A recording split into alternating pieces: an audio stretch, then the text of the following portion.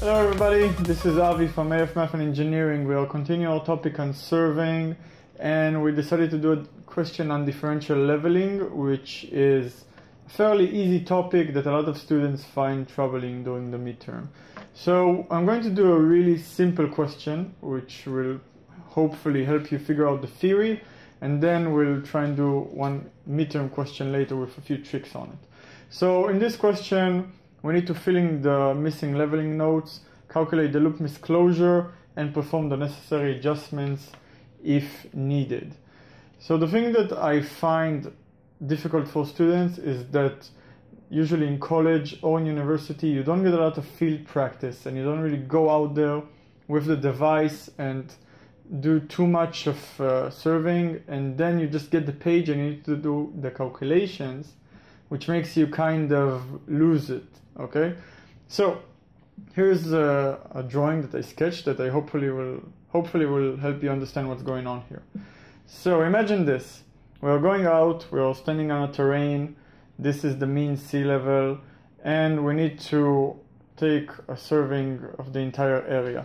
Now this area is in 2D, so you will understand the fact that we're actually standing on a mountain. And the 3D, you can only have points A and B here, and in the 3D you can actually, something that I draw that you will understand that we're going in a circle here, and that's the type of leveling that we are doing, because always the point that we start and we end is a known point, and that's how we know we actually got to the right point. But we'll get on that later. So that's the only reason that you have A and B here and you don't have C, because in C we're actually going up. And let's start with the example. So imagine it. We're standing on the top of the mountain. We're taking out the automatic leveling device. We have a guy or a girl holding the rods, and we're starting to shoot. So the first point is the benchmark. The benchmark is a known point of elevation, and that's basically the point that we know where we're standing compared to the mean sea level. I chose an easy number so you'll understand the mathematics here. And let's say that we are standing 100 meters above mean sea level. We took the shot, and the first shot that we are taking from the device to the rod is called the backside. Okay? And the device gave us a number of 1 meter and 33 centimeters. Now what does this number mean? That number, if we add it to our elevation, to our known elevation in the benchmark, will give us the height of the instrument, which is 101.33 meters. Alright? And this is basically this pink nice arrow. Now we are taking the foresight. We are taking another shot to the next point that we want to figure out its elevation. Our guy or girl is standing holding the rod at the next point that we want to shoot from, and the device gave us an answer of 8.37 meters. What does that mean? It means that if we take this pink arrow, the height of the instrument, minus the height that we got right now, minus the 8.37 meters that we got now, we will get the elevation at point A. So 101.43 minus 8.37 meters give us 92.96 meters. Moving on. So we stand with our device over here, and we take a backside and we take a foresight. Okay, a good thing to do is always to write plus and minus here, so you will remember what you need to add and what you need to deduct. So at this point, our backside gives us 0.22 meters, while our foresight gave us 7.91 meters. Okay, our elevation at point A, which is known, is 92.96 meters. Adding those two up, we get the new height of the instrument, which is 93.18 meters. And that's the second pink line that you can see over here. Alright, deducting the foresight from the height of the instrument gives us the elevation at point B, which is 85 85.27 meters. All right, and we got the elevation point B. Okay, moving on, and I guess you got the point by now, so we can just continue and filling the chart. So 85.27 plus 0.96 gives us 86.23, and deducting 0.68 from that number gives us 85.55. Moving on, our next height of the instrument is 85.55 plus 15.23, which gives us 178. So as you can see, it's always the same thing. Here we add, here we deduct, we get the elevation, get the new height of the instrument, add, deduct, and move on. All right.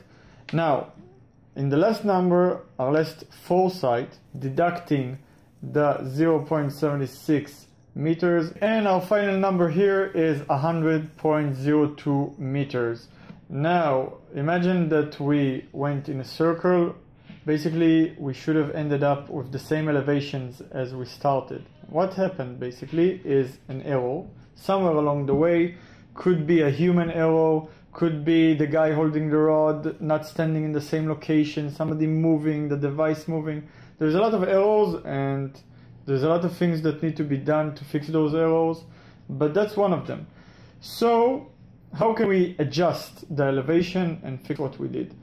Well, the first thing we will do is calculate the loop misclosure, which is actually understanding how much are we far off.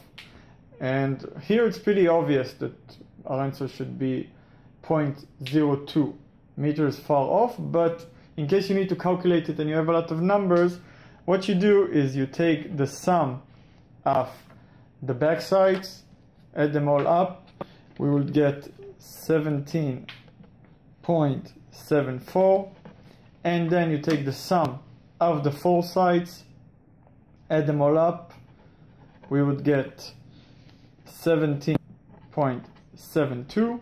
all right, and if we take the sum of the back side minus the sum of the foresight, we would get 0.02. Now, how do we get the loop misclosure?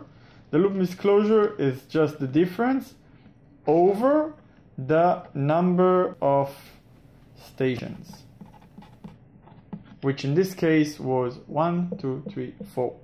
So 0.02 over 4 would give us 0.005 meters.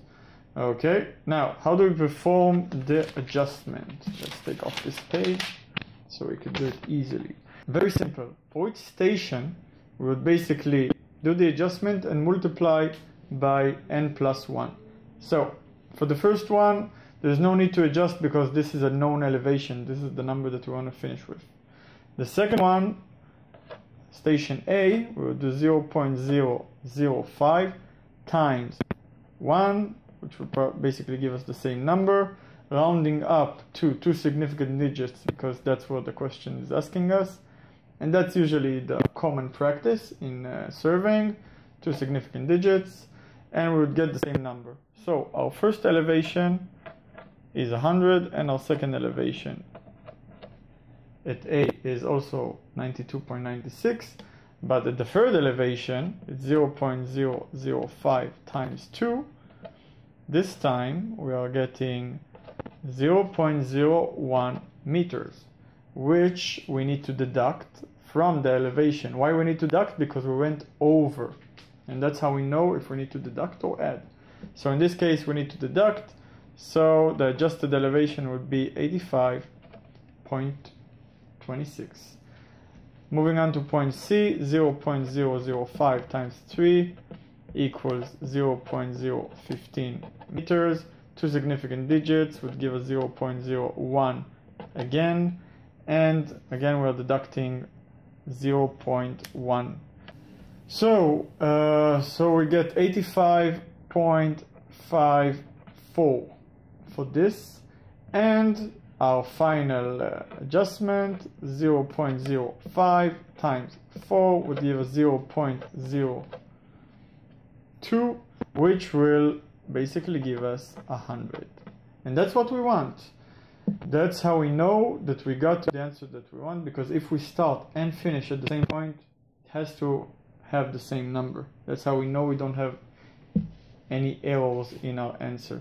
Sometimes we can live with the error. It depends on the project that we are doing, but let's say that here we want to be as exact as possible, so that's the adjustment that we need to make in each one of the elevations.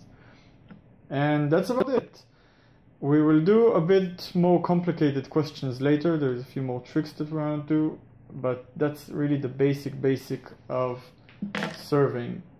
Hope you enjoyed it. Stay tuned, like and subscribe.